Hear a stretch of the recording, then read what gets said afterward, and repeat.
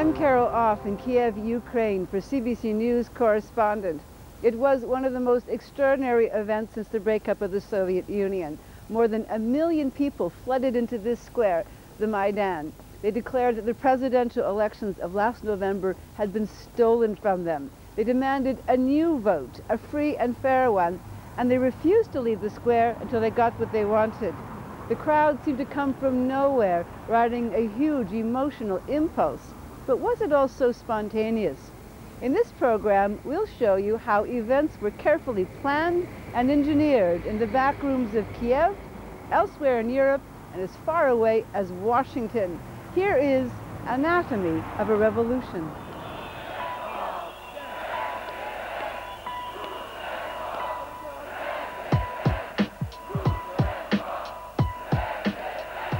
It looks like the scene of a giant rock concert, but the star is not U2, it's a politician. Victor Yushchenko, now president of Ukraine. The old Soviet empire was yoked together by violent revolution. There's a new beat now, a different kind of revolution. Not just in Ukraine, but sweeping the former communist East Bloc. Not a shot was fired, not a single shot. People overwhelmed and really removed the government by peaceful means. Ukraine, Georgia, Serbia. 3 revolutions, identical in so many ways, fueled by young people fed up with corrupt and criminal governments. When you live 10 years under a regime like Milosevic, you want only one thing, to live like normal, common people in Canada. Is there a guiding principle behind them, or a guiding hand? If people get together, now nobody and nothing can stop them.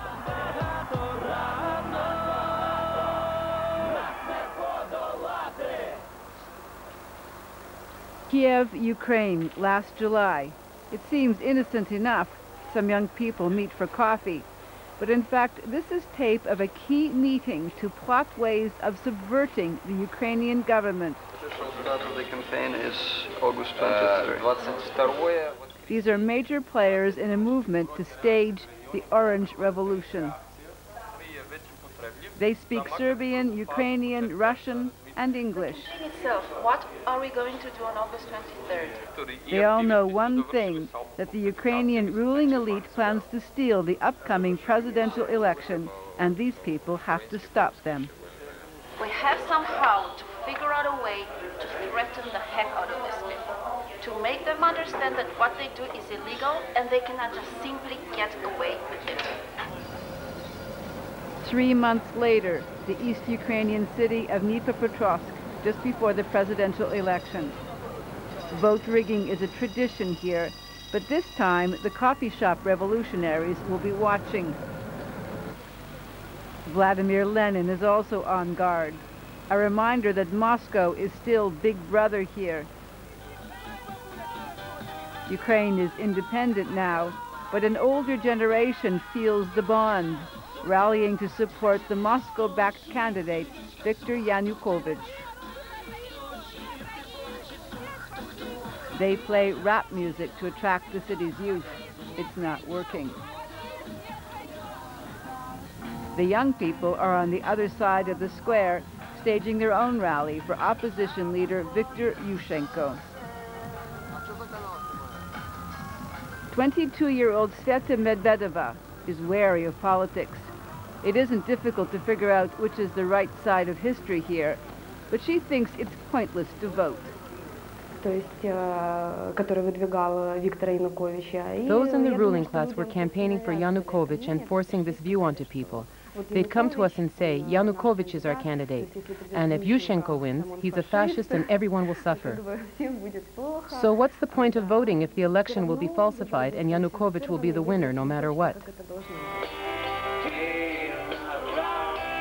Suddenly, there were organized rallies and concerts in Dnipropetrovsk and all over Ukraine, telling young people that the election had been stolen and the time had come to fight back. Sveta joined the protests. On TV, she saw the crowds gathering in the streets of Kiev. She heard about something called the Orange Revolution. The fraud had to be stopped, they said. It was time for action.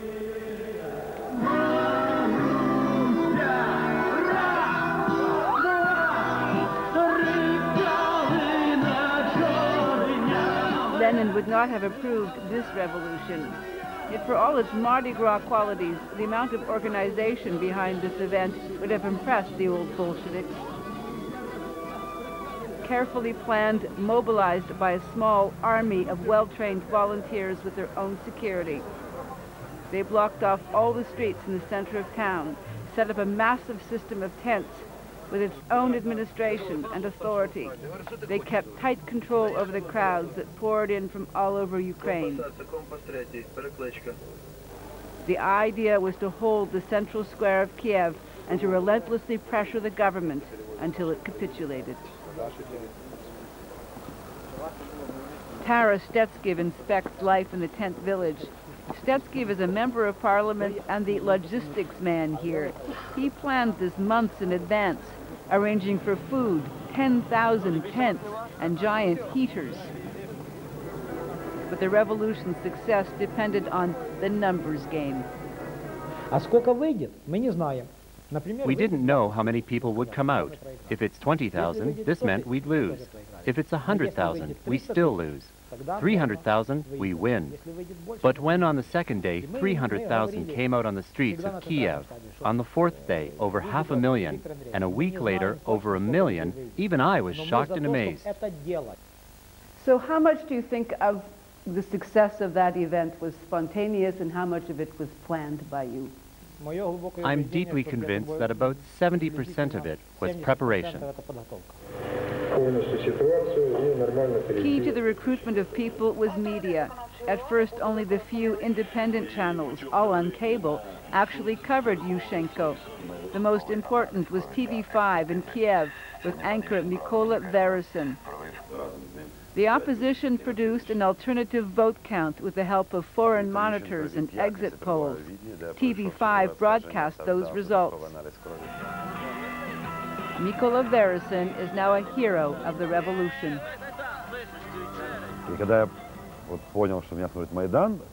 When I realized that the whole square was watching me, usually millions watch me on TV, and here it was just 200,000. But these 200,000 were in one place, watching one screen. And that was very moving. The entire time I was reading the news, I was worried I might break down and not be able to finish. The student organization for the Orange Revolution was called Pora, Ukrainian for It's Time. Members were hardcore campus activists, agitating since the year 2000 when an outspoken journalist, Georgi Kandaleki, was found dead, beheaded. The intrigue behind the murder implicated then-President Leonid Kuchma. The students only needed an organization. Some wanted violence, but Taras Stetskiv says Pora members were carefully recruited and trained. The key message of the whole camp was the following: we're organizing an act of peaceful civil disobedience. These three words, peaceful civil disobedience, were the key. We said to those who came there with the idea of an armed revolution, goodbye. This wasn't about redoing another Bolshevik October revolution, so extremists and radicals were simply kicked out. New York City, home to Freedom House, a non-governmental organization that gets most of its money from the U.S. government.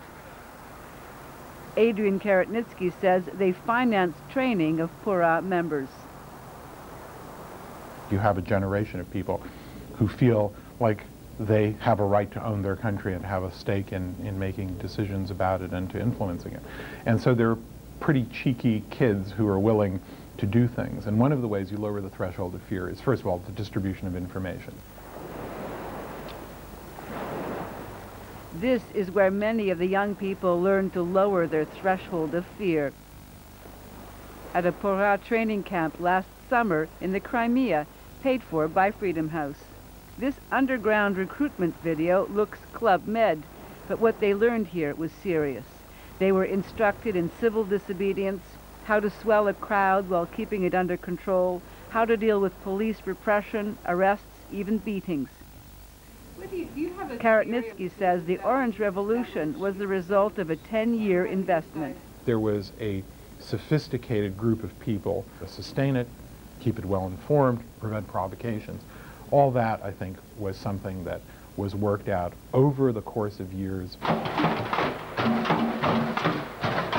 Relentless drumming was amusement during the long days and nights, but it was intended to get on the nerves of the authorities. Here was a generation that had never really known the old Soviet dictatorship, appealing to a generation that had lived in fear of it. Humor and mockery were standard fare of Pura activists, making people laugh at their politicians, undermining the state. These were powerful and effective weapons of civil disobedience, but ones the creaky old dictatorial leaders didn't know how to deal with. On at least one occasion, armed forces were ordered to lock and load their combat weapons.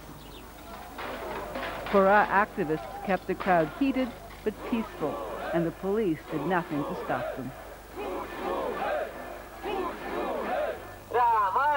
This street theater makes fun of the candidate Yanukovych, who is a convicted felon.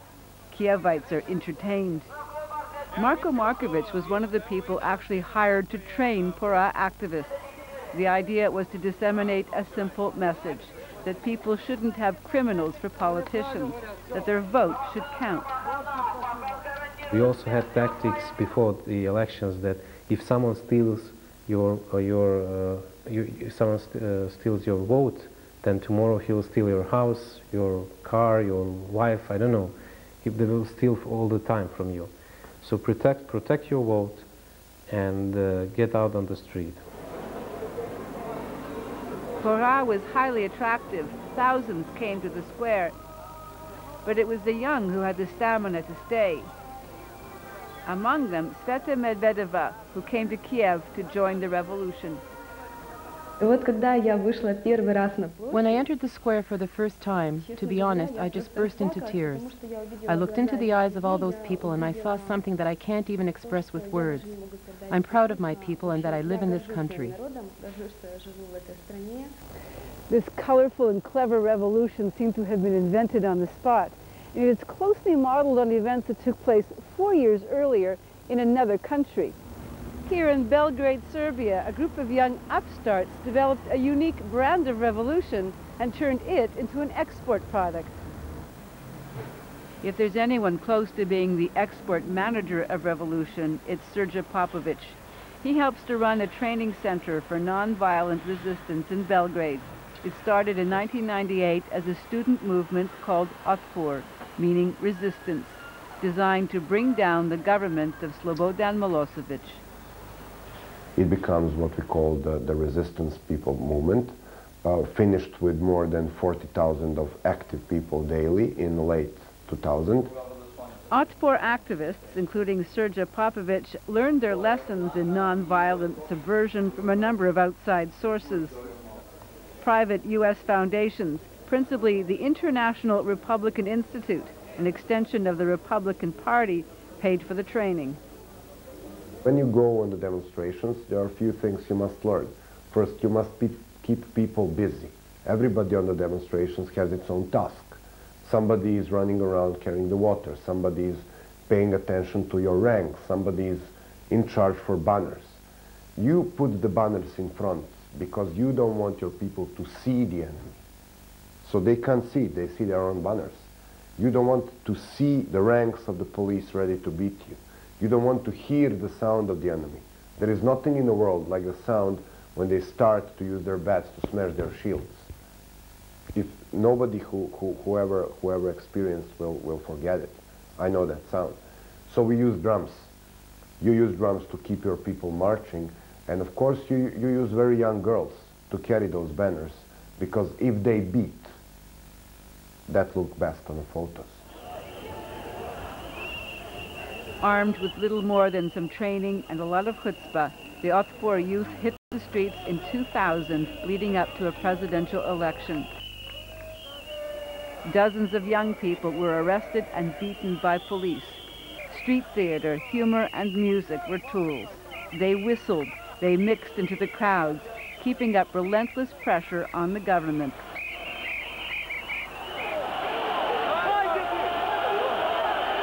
Finally, on October 4th, 2000, the crowd stormed the parliament. Slobodan Milosevic, as president, was finished. The opposition soon took power. The Serbian Revolution of 2000 had also appeared to be a spontaneous movement, especially the final and violent push. But there was careful coordination.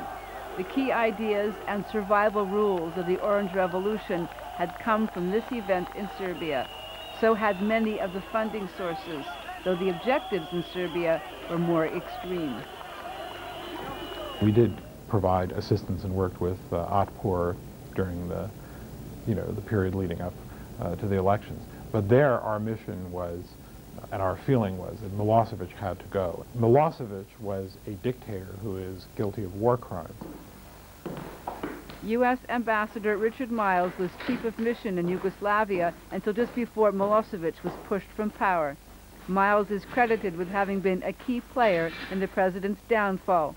He was a supporter of Otpor. We stayed in touch with them. It's important to stay in touch, I think, with all sides in these times of social change. How much contact did you have with Otpor in Serbia? Well, I often had the leaders of Otpor in my house. I would go to see them in their offices, and more important, perhaps, my officers would do that, stay in touch.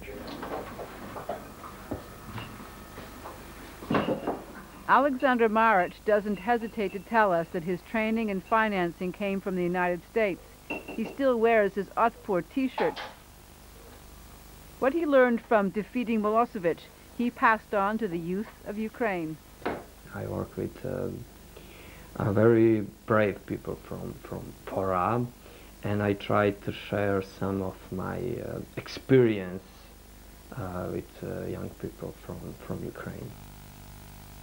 In this photo, you can see Alexander Maric along with Marko Marcovic, the one who led the street theater in Kiev, together as coaches in the Crimea. Marko Marcovic now lives in Ukraine, working for a Freedom House-funded project in Kiev. He comes from the former Yugoslavia, and he's a veteran of the Otpor Revolution. He believes the Ukrainians improved on the Serbian model. I think that the Ukrainian one was the best. The best organization, the best discipline, the best people on the revolution, no violence. Flashback to that coffee meeting last summer plotting the Orange Revolution. There's Marko Marcovic and Alexander Maric.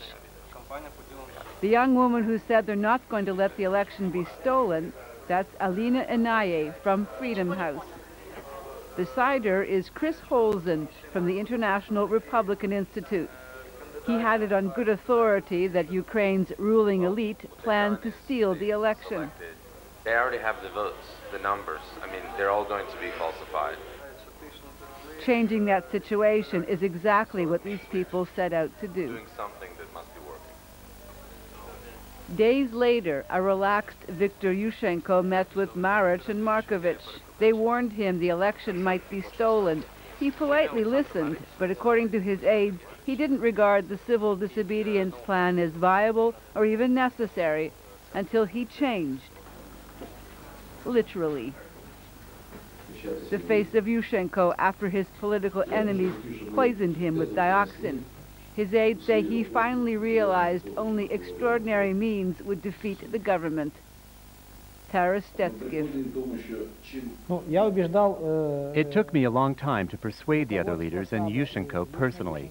He just didn't believe that the regime would resort to such lawlessness. But after the poisoning attempt, he changed greatly, and he realized that those in power would stop at nothing, and it became easier to persuade him. We asked the team, do you really believe that this regime will allow Yushchenko to win? I challenged each of the leaders to stand up if they believed this. No one got up. So then I said, give us the go-ahead to prepare people for street actions, and they voted in favor. Russia's President Vladimir Putin also moved into high gear to defeat Yushchenko. He put his best people on the job. Sergei Markov was one of them, a Russian spin doctor who knows how to win elections. He believes Russia had a right to intervene. The West, he says, went much further. United States and European countries spent billions of dollars for the preparing of this Orange Revolution. It happened not during half of the year.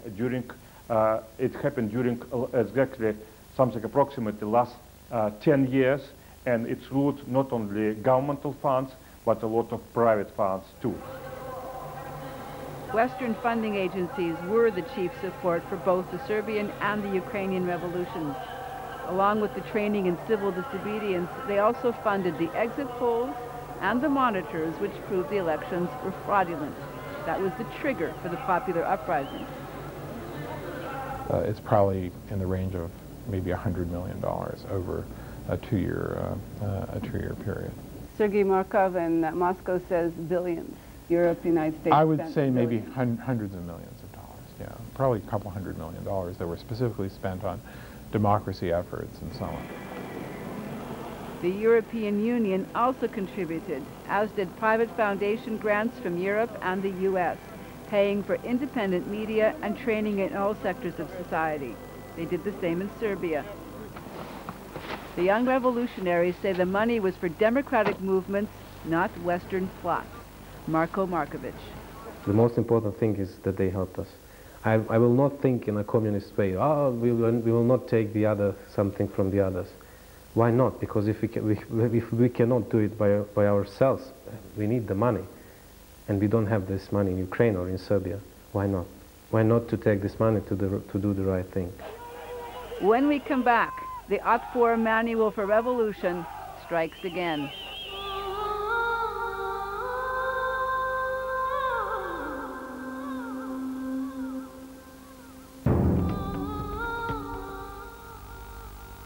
Nestled in the beautiful Caucasus Mountains, the Republic of Georgia.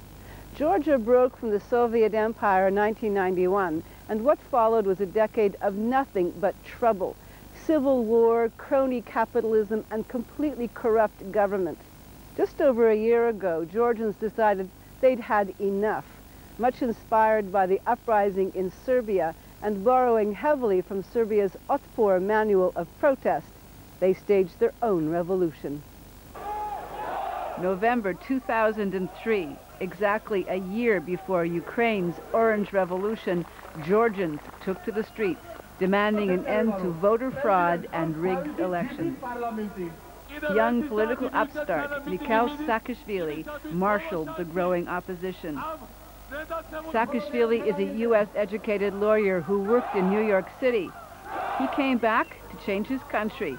He concluded the only way was through a popular uprising, and he gambled that the authorities would not stand in the way. The main thing that this thing is possible, and if people get together, now nobody and nothing can stop them. And that's the lesson, and that's the essence of what's going on.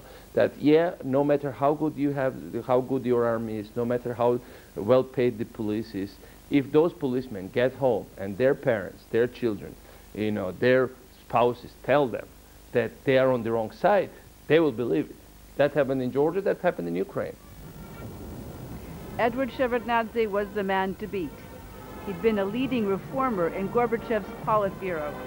Georgians elected him president in 1995 with great expectations. But under his leadership, Georgia fell into its worst years of crime, conflict, and corruption. It went from one of the richest of the former Soviet republics to one of the poorest. At his home in Georgia's capital, Shevardnadze shares his bittersweet memories when he was the darling of Western leaders for helping to bring down the Iron Curtain, with U.S. presidents for friends. Shevardnadze says he just didn't see the revolution coming. I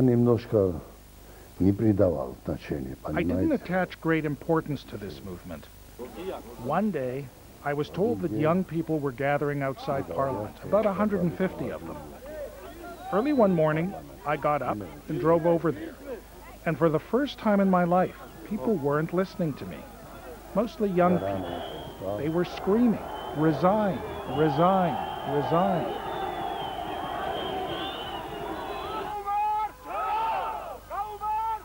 The few hundred protesters Shevardnadze has seen soon grew to thousands and then hundreds of thousands. They were responding to reports on Georgia's independent TV networks that the official results for parliamentary elections were fraudulent. November 3rd, when parts of official results were coming up, which were quite funny and outrageous for the people, we started gathering first on the Freedom Square, but then we moved... For university student Georgi Kandaleki, the election results were only the last straw. He was already angry with the school system where students paid bribes for everything. He was ready for a fight. The people, thousands, stayed here around the clock for 24 hours for about 20 days. And for a week we had continuous rain and cold, but we still stayed here. Unlike the young people of Ukraine, the Georgians had no tents, but they were no less determined or militant. And we had some piles of polyethylene trying to cover ourselves, and then, water would accumulate somewhere and just get poured on somebody, and I got really wet once, accidentally. Young people took to the streets, confronting the authorities and mocking the government.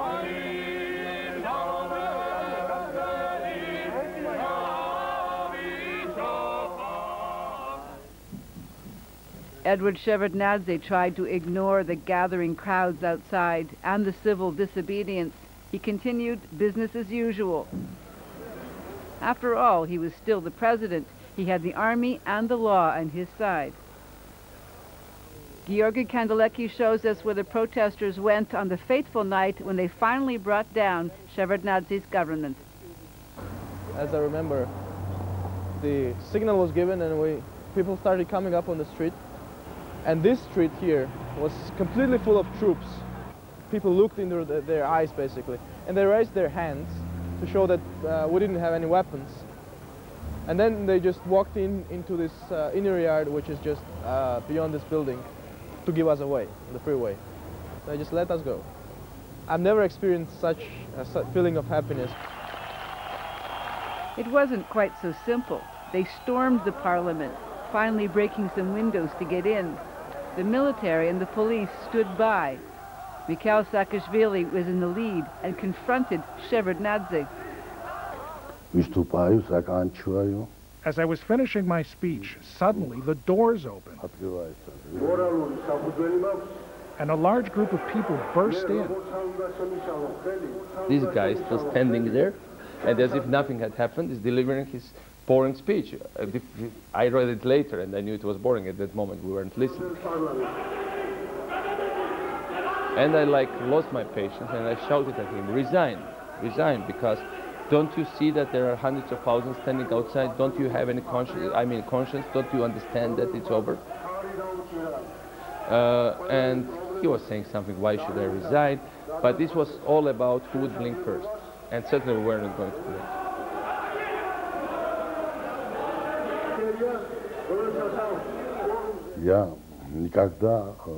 I had never run away from a difficult situation.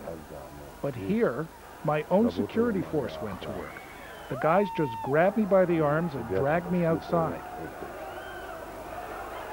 At a certain moment when he was taken away, and when these demonstrators came in, and when we basically took the building, we calmed everybody down, we told the speaker to conduct a meeting because she was a member of the opposition. So I was very confident. It was not like some kind of coup. I was entering the building where I belonged because we won the elections. So it wasn't like we were claiming what belonged to us.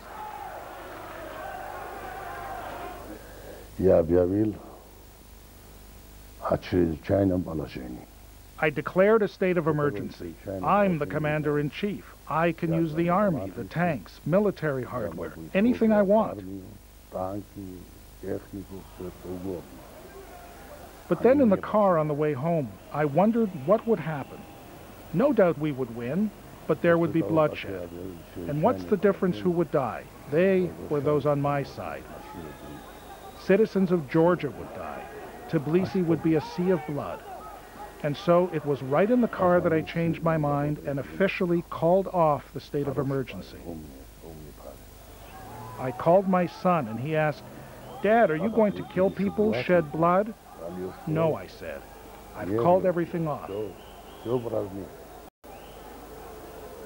I'm meeting with the opposition tomorrow. I'm resigning." Georgia's Rose Revolution didn't come from nowhere. Earlier efforts to organize such a force had failed until they found the right model, says Georgi Kandaleki. We came across experiences of other countries, primarily Serbia, which inspired us greatly, and gradually we started becoming politically active. The students of Georgia developed a brand called Kamara, meaning enough. Having a brand is something they learned from the Serbs. So where did the idea of Kamara come from then? Otpor, most absolutely. Serbia's Otpor activists, Alexander Maric and Marko Marcovic, are a kind of rent-a-revolution team.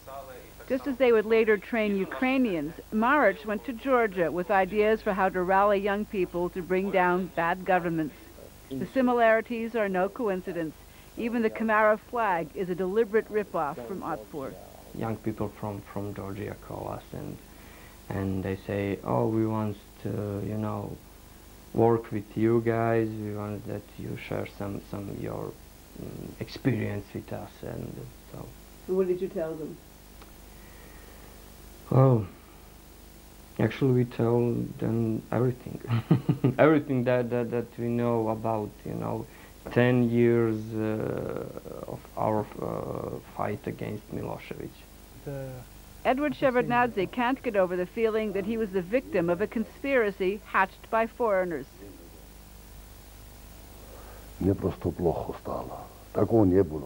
I felt this awful sensation inside me. This had never happened to me before, never. They had done some serious preparations and spent some serious money. Where did this money come from? You can find out the name of this person yourself, without me.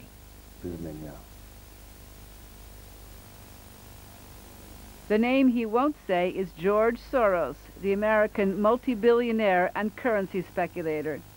Soros funds civil society projects throughout the world and generously in Georgia. His office said Soros was unavailable for an interview. Soros's pet projects were independent media, but he was not alone. Georgia has more than 24 independent media agencies, most funded by foreign governments and foundations. They were boosting the kind of independent groups that could hardly have survived without this kind of US and other assistance, that they paid for exit polls together with Soros. This was important because we had a kind of parallel counting of votes that basically invalidated the official results. And those groups in the end, and especially the media, were one of the main instruments in kind of raising the public mood. Richard Miles was also an important player. Remember, he was the U.S. Chief of Mission in Belgrade just before Milosevic fell. He says it's only a coincidence that he was U.S. Ambassador to Georgia during the Rose Revolution. Our total figures for assistance to Georgia over the past 10 years is over $1 billion, but exactly how much was spent on democracy development, civic institution building, that's hard to say.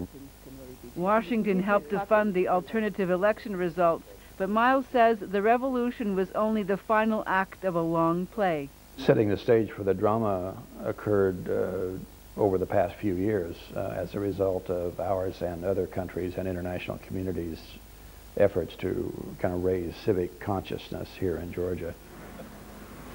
Georgi Kandaleki not only got his Rose Revolution, but he joined forces with those who planned to spread it. Georgi went on to Ukraine this winter, flushed from his victory, where he joined other Georgians and Marko Marcovic, who came to help Ukraine's Orange Revolution. Well, as Lenin said, revolution is organization, organization, and organization.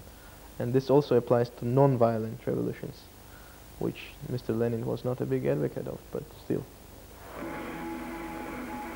On December 26th, Victor Yushchenko won the presidency in a free and fair election. President Mikhail Saakashvili was the first world leader to go and congratulate him.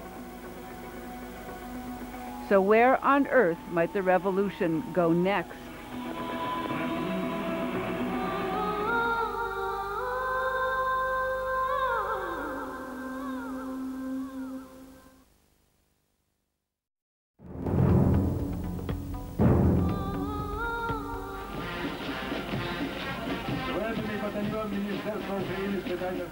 Just days before the election in Ukraine, the state military marched through the main square of Kiev, a square that later will be filled with tents. Russian President Vladimir Putin joined Ukraine's outgoing President Leonid Kuchma, along with Viktor Yanukovych, the man the Russians were anxious to coronate as the new leader. The parade was to commemorate the anniversary of Ukraine's liberation from the Nazis. Only this was the wrong date. The true meaning was lost on no one. This was a show of force, a suggestion of what might happen if things didn't go according to the script. Putin's appearance was to remind Ukrainians that they belong in Moscow's sphere, not Europe's.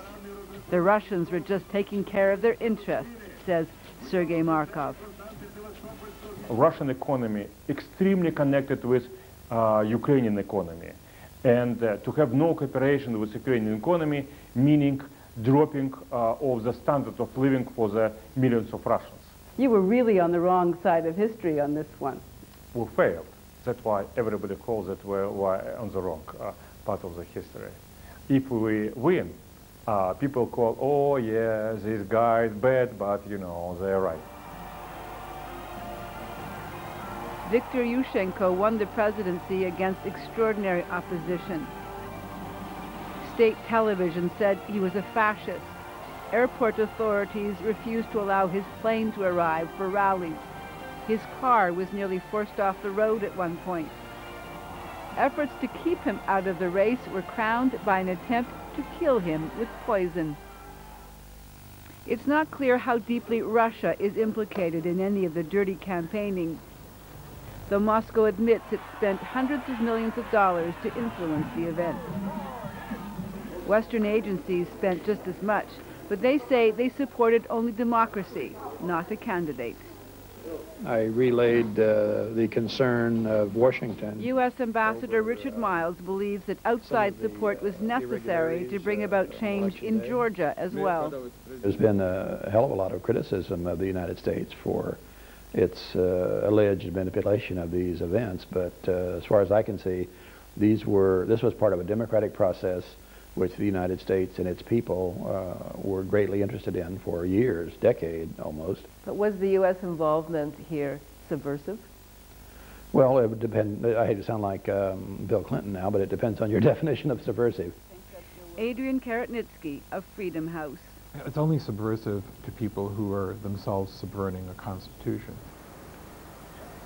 Members of the ruling elite in Moscow claim the Orange Revolution may have been a popular movement, but it was also a Western plot designed to isolate Russia. I think it's great political mistake, because this isolation of Russia could lead to the dramatic increase of nationalistic and revanchist political forces in Russia, which could be a real threat to Russians and to Europeans and to Americans too. There's genuine concern now in Moscow that the revolution might spread. Putin and his regime have already tried pretty hard to prevent an Orange Revolution in Russia by working so hard to prevent one in Ukraine. Chrysta Freeland is deputy editor of the Financial Times and an expert on the former Soviet Union. She says the old ruling elite in the region have just had a wake-up call. They had a system for running what they tend to call a managed democracy, that they had sort of a recipe. And the election of Putin was a very important step in creating that recipe and gave the Russian politicians, also in other states, real confidence that basically they could get anybody elected. What is tremendously important about Victor Yushchenko's victory and about the Orange Revolution, which made that victory possible, is people have seen the limits of the effectiveness of that recipe. And they've seen that real civil society, real democratic choice is possible in the former Soviet space. Marko Marcovic is ready for it. I think that this revolution showed to the whole world that this can happen anywhere, which means in Kazakhstan, which means in Belarus, even in Russia. The Otpor manual and its blueprint for non-violent revolution is on the internet in several languages now. Many of the same young people, with help from the same foreign agencies, are traveling the post-Soviet region, greeting a receptive audience. If we talk about exchange of ideas between Serbians and Ukrainians who've never met before, who sort of get in touch over the internet, how much more important must these exchanges be between Ukrainians and Russians who've gone to university together, who've worked together, who've been colleagues for decades? A key element of success for the revolutionaries in Ukraine, Georgia, and Serbia is that the police never received orders to stop them or didn't act on those orders. In the end, the forces sided with the revolution. But would that happen in Russia? In the past, in Chechnya, for example, we've seen he has no aversion whatsoever to giving the order for people to die. If you had a Ukrainian-type scenario in Russia, it's much easier to imagine Putin giving the order for the army to come out on the streets and shoot at protesters than it was for Kuchma to do that. How likely is it that Russian soldiers or police would respond to that and actually do follow that order? Well, that's the really big question. When we come back, the hopes and dreams of a new generation of East Europeans.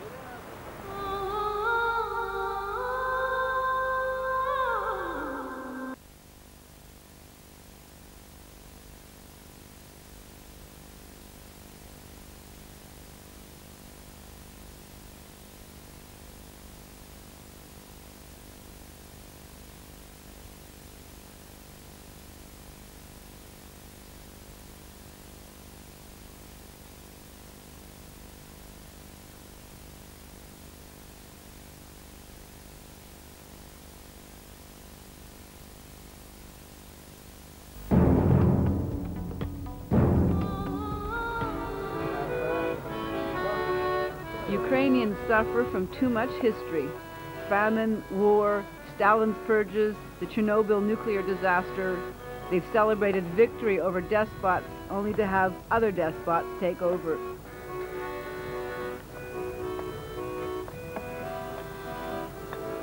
Ukrainians are veteran survivors. The Orange Revolution represents so much more than an election. It's changed our perception of Ukrainians. We can't talk about them anymore as these sort of downtrodden, lumpen Slavs. It's changed Ukrainians' perception of themselves. A delegation of Kievites heads over to the tent village bearing orange roses. They're going to politely thank the activists and ask that they remove the tents. The village blocks traffic, and now it's time for ordinary life. The diehards who still live here oblige. They fold their tents and carry away the mementos. The mission has been accomplished, not so much in getting Yushchenko elected, but in having mobilized a generation. People like Sveta Medvedeva. Now we know we can stand up for our views. From now on, everything depends on the people. If we don't like something, we come out and we speak out. That's how we get the results we're after. In Serbia, little has changed since the revolution. In recent elections, a large percentage of people voted for the old guard, even though some are in jail. Georgia's potholed streets and high unemployment haven't changed, though more people say they can make it home at night without paying police bribes. Will anything really change in Ukraine?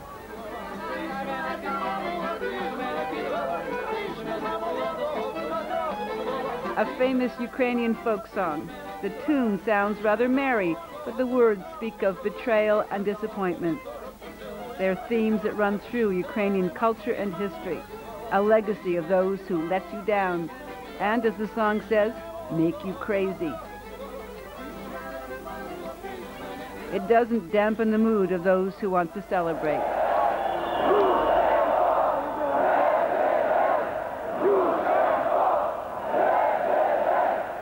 No matter who paid for the revolution, no matter that Yushchenko might join the long list of leaders who let them down, this moment in history belongs to those in the square. Sveta, for a moment, savors the possibility of things to come. That's our show for this week. If you want to know more about this story or about CBC News correspondent, please check our website at cbc.ca/correspondent. I'm Carol Off in Kiev. Thanks for watching, and good night.